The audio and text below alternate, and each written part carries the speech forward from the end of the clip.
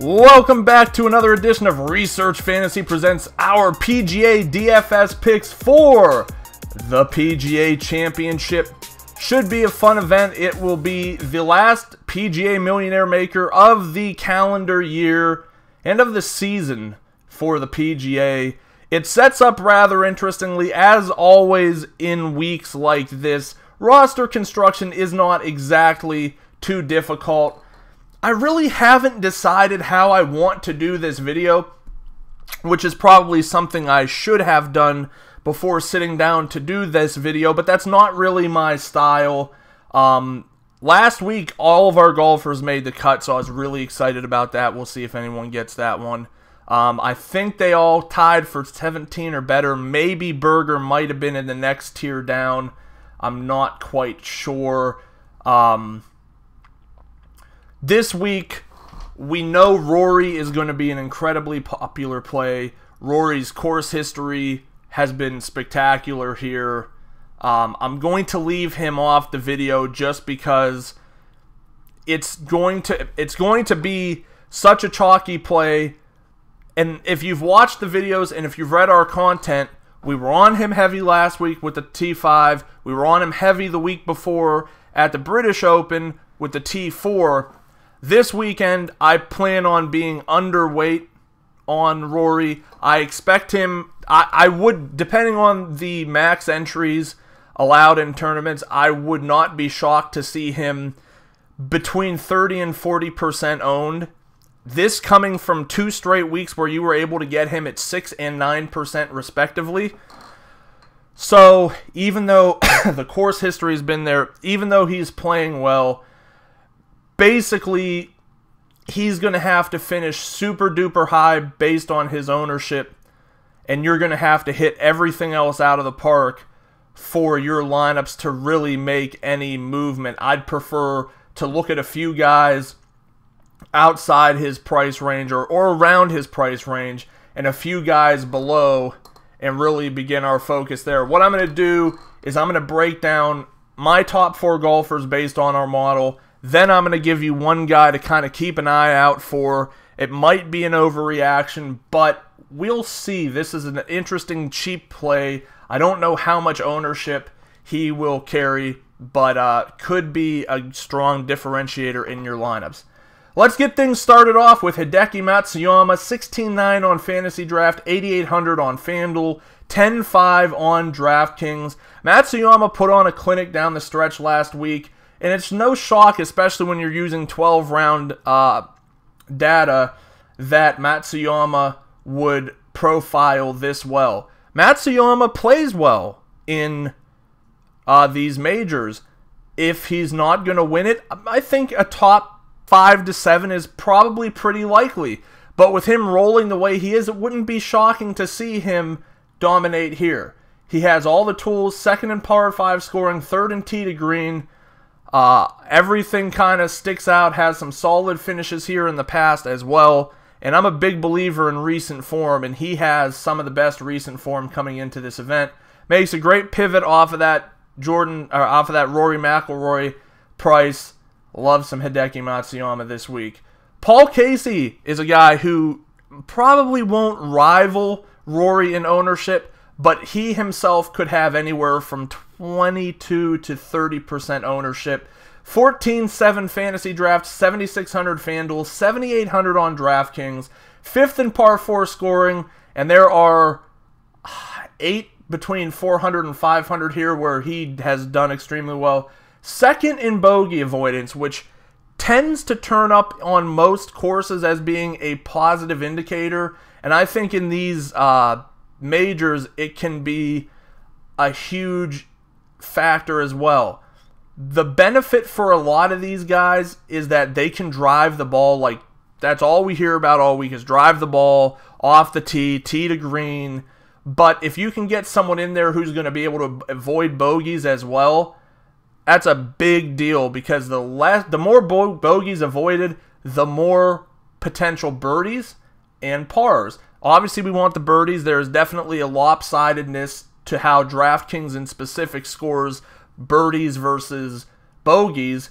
So we want someone like Casey, coming off a top 10 at this event last year, looked good last week. No reason to not look his direction again this week. Coming in at number 3, Jason Day, 16.5 fantasy draft, 9,100 FanDuel, 10.4 Draftkings.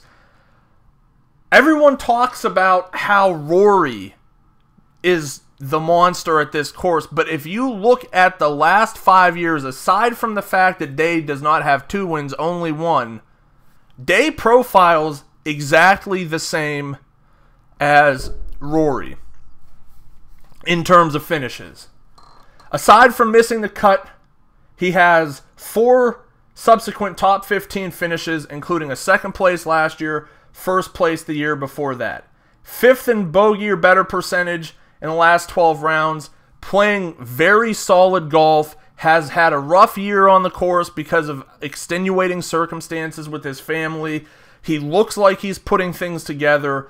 Of the bunch, 10K and above, Day, in my opinion, could be the lowest owned because people are going to still be on Spieth for what he is. They're going to be on Rory because of what he's done here. They're going to be on Hideki because he's coming off the win. And I think Jason Day just ends up being the leftover guy who people aren't ready to forgive because he hasn't really busted through with that monster finish yet. I could see it happening here.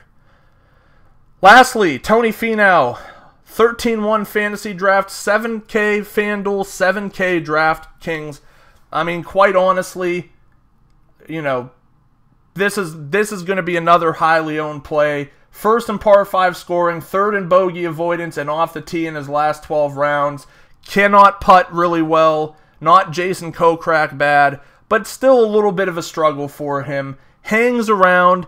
Has been, you know, a guy that a lot of the experts have really had on the tip of their tongue, basically saying this is going to be the time he's going to be able to turn things on and really get the job done. I'm talking about 2017. He's going to finish one of these. You don't really look at him and say he's the guy who's finishing a major, but you can't rule it out at the same time.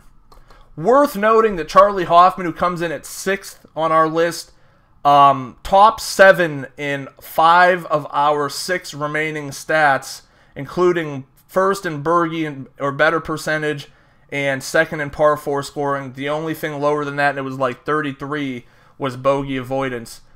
One guy I wanted to specifically point out is Jonathan Vegas.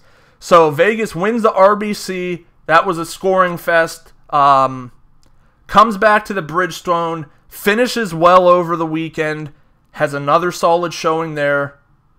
Finished 22nd here last year. My curiosity is we've seen guys like David Lingmerth and David Hearn who play better in that June-July cycle in the summer.